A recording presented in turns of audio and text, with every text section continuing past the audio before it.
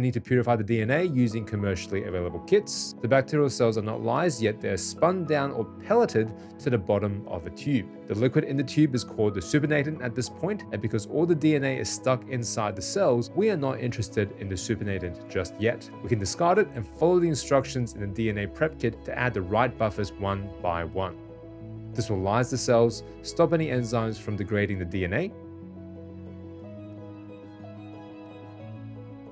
remove any cellular debris, and stick any DNA on a membrane embedded in a spin column. The membrane is then washed a number of times to remove contaminants before a specific elution buffer is added to draw out and extract the purified DNA from the membrane down into a collection tube.